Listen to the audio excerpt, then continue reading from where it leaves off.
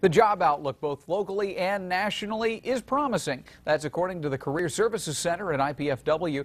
This year, expectations are the economy will create more than 1.3 million new jobs across the country.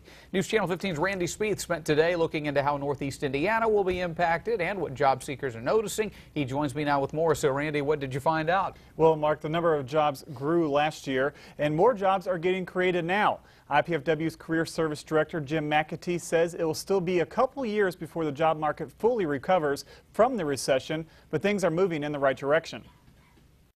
It's probably going to take until about 2014, 2015 to get back to pre-recession levels where we're talking about the number of jobs. 9 million jobs were lost over the course of the recession, but slowly new jobs are being created. A lot of the jobs that are going to be in the market when we come out of the recession are going to be a little different than the pre-recession jobs. And the key to landing them will be to have some sort of college degree.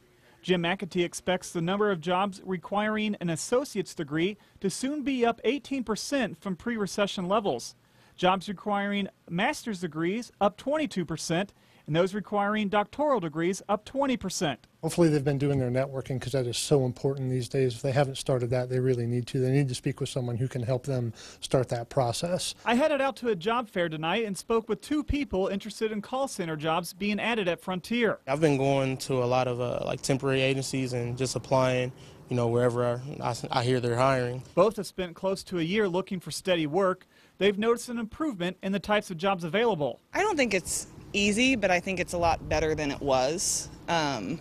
It's all about finding the job that fits you. Everything gets better, with time, and, we just got to put ourselves in positions where, we can take advantage of the opportunities that are put in front of us.